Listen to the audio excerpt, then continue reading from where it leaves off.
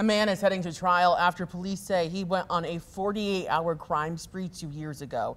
Terry Warren is facing several charges, including one for seriously injuring a police K-9. It started back with a standoff back in November of 2022 after Grand Rapids police couldn't make contact with Warren from outside of his home.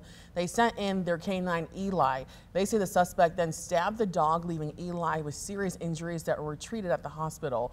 The dog has since recovered. Today in court, Warren's representative waived his right to a preliminary exam. This case will now move on to the circuit court.